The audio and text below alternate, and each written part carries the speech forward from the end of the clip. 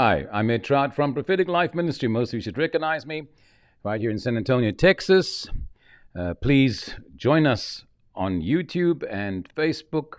Facebook, we do live every Friday and such like. Today I'm here with Colleen Marshall, my eldest daughter. She's not, Hi, guys. and she's at the moment, has been for the last year in a place called Adult Teen Challenge, which is a place for rehabilitation, people in crisis that go through difficulties and get healed and restored. A very successful ministry started by David Wilkinson of New York. Those that might be familiar with him, Run Baby Run, the famous Nicky Cruz books and such likes. But that was who started this whole movement to help people in crisis. My daughter was also in a crisis. Nobody plans on doing crazy stuff. We just end up in all kinds of holes. And she was in such a hole in her own life, and God rescued her and helped her. And she ended up in this place where for a year she has been rehabilitated. And what I'm talking to you about, and I want to ask her some questions, is how that we don't give up. When we fall, we falter. God always restores and heals. God restored Peter in Luke 22 before he even fell. He said, and when you come back. So God is into restoration and rebuilding. So if you've fallen, even the righteous fall, they get up 7 times. Do not stay down, we get up. So this is Colleen, and she has 4 children, and I'm help raising actually 3 of them at the moment. And so Colleen, tell me, what's the main thing you've learned in this last year that you've been in Adult Teen Challenge? Hold it. What I've learned is that I can't do anything without God. He is my everything. I mean, I can't stay sober. I can't fix my life. I can't have relationships. I really can't do a thing without Him. He is my sole provider, my sole, just everything. And it's only through a personal relationship that I've learned through this place that I've realized that. And it changed everything. It really changed my entire life, not just the addiction I had, but the lies I believed, my perception of life and who I am. It all changed when I became closer to Him. So how do you see your future now? They're not going back to the same mistakes you've made before. How do you prevent it? What are you going to do? What do you see yourself doing?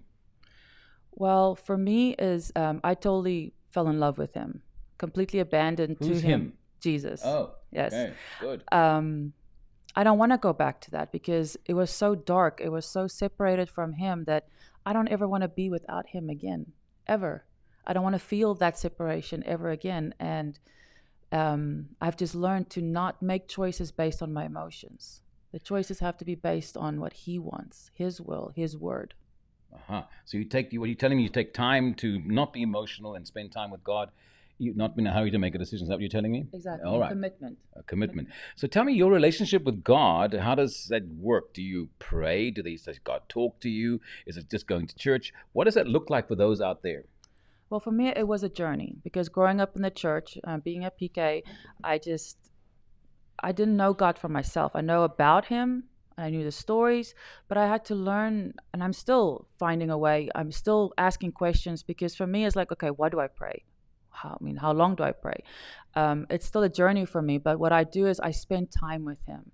Even when the times that I don't feel Him or see Him, I know He's there because His word says He'll never leave. He'll never forsake me. He's always present. So I'm constantly hungry. I'm constantly seeking. I'm constantly just talking to Him. I mean, even the hard days. Do you hear Him? It's more like how do I explain it? I hear it's not an audible voice. It's more of a feeling. It'll be a vision. It'll be a sound. It'll be just a whisper or a thought. Most of the time it's a thought. And then He'll confirm it for me throughout the day because I'm expecting. I'm constantly asking Him, Lord, I don't want to be deceived again because my mind is still messed up. I want to make sure it's You. So He's so faithful that He always confirms it for me. And he knows me so well. He knows what I need and what ministers to me personally. And so I'm just constantly staying in that place of hunger, constantly seeking, constantly asking. I'm in an open communication with Him, abiding in Him, meditating on His word, literally all day long.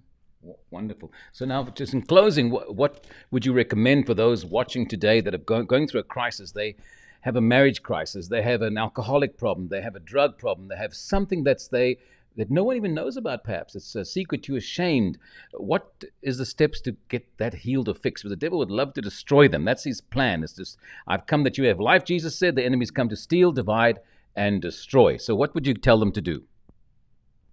For me, I tell on him all the time. Every thought, every lie, everything that I think, I go tell somebody. Because I tell on him. Because he has no power over me if I keep it in the dark. If I keep it a secret, he can wreck my mind. But if I tell somebody what it is I'm thinking, what it is I'm feeling, let's just say and get good counsel. Let's just say they're in a situation now that they feel they're stuck deep in a hole with alcohol or drugs. And how can they get out of it? How can they get free? Well, the first thing is call to God. Say, God, if you're there, if you're real, and if you hear me, I need your help right now. And he will.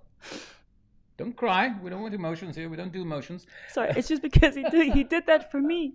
He pulled me out of that dark pit, and all I did was call out, help me. And the call came. And you can look for help. You can actually get professional help, like as Colleen. Yes. Teen Challenge is in almost in every major city in the world. Yeah, so around the world. That's one of the places you can go. There are many places like that. Go to a church, find help, especially someone that can represent the Lord. This is their tribe, Prophetic Life. We're glad you joined us today. Tell a friend, and it's good to join us on propheticlife.com. We're here for you. Look forward to seeing you soon.